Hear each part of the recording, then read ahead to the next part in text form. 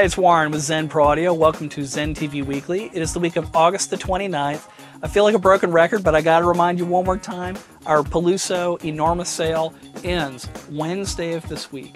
Enter code Peluso15 on the site for huge savings.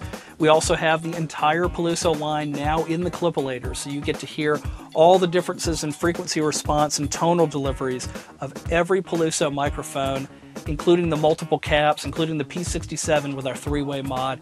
Good stuff. You got to check it out. But after Wednesday, you've missed out on a wonderful deal if you haven't pulled the trigger by then. Chameleon Labs just started shipping. We have them here now, also tested and in the Clipolator. They're 581. This is a 500 series 1081 clone mic pre. Now they've got a mod called the iMod, and we wanted to wait until the units came in to make sure that we could do it ourselves and that there was room to work in. And there is. We are using the exact same Carnhill transformer and replacing it here at Zen Pro with an introductory price of $100. So our mod bringing the entire cost of the unit to $499 out the door. We have tested it in the Clipolator stock and fully modified so that you can hear the differences that are going on. And they're subtle like all transformer swaps are, but it's there. It's got that added clarity and a little bit more of that punch and sort of width to things as well. We just added this past week 36 microphones, mostly dynamic mics, including close mic drums, kick, snare, and tom, with a lot of different models. So a lot of moving coil action going on. If it is a popular dynamic microphone for recording studio use, it's in there. We've got dedicated kick mics, we've got all-purpose mics, you name it, it's probably in there. We also did a session this week where we were able to take every incarnation of the 414, the new XL2 and XLSs, as well as the cardioid-only C214, and of course against our own 414B ULS, and use them all side by side in the same session on those same references. And I have to say, it is really cool to be able to get past the internet banter about which mic you should be buying for what purpose. And you can just use your ears to make those decisions. Those 414s do a great job in there. You should definitely check those out.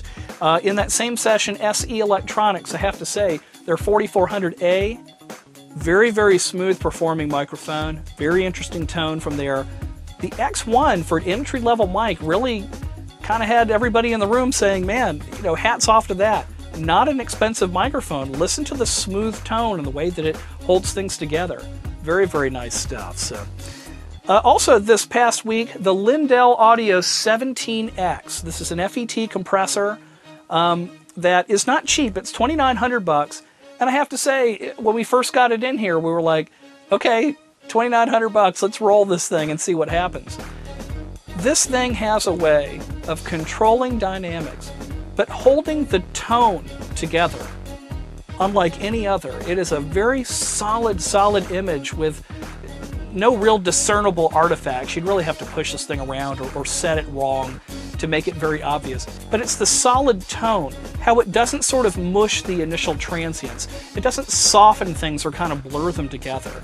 It is an incredibly solid image that you get. Probably the loudest output compressor also, due to its speed, that is in the Clipolator. But you're listening to like drums going like, those things are just totally pounding the surface, but they're held together and not crunching in this crazy, unusable way.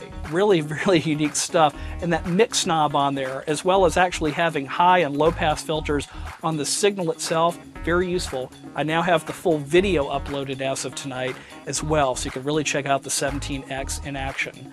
Nothing gets past that thing, I will say.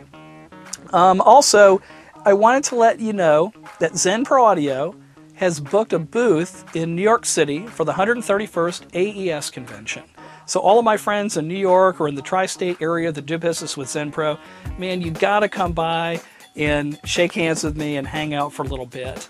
I'll be there to talk gear for 3 days. It's booth number 760. We'll be sending out a mailer pretty soon so that you can actually get your own badges held at the door for Zen Pro. It allows you entry into the entire exhibitors area. I'm very excited about that, to be back out there and talking about gear face to face. But I'd really like to meet a lot of you New York area guys, so hit me up. Anyhow, that's all the hot stuff I can think of that's going on at Zen Pro Audio this week. As always, you can click on Contact Us there on the site. I'll personally respond and get you taken care of. And keep in mind, we are working very, very, very hard around here to bring you gear now and Zen.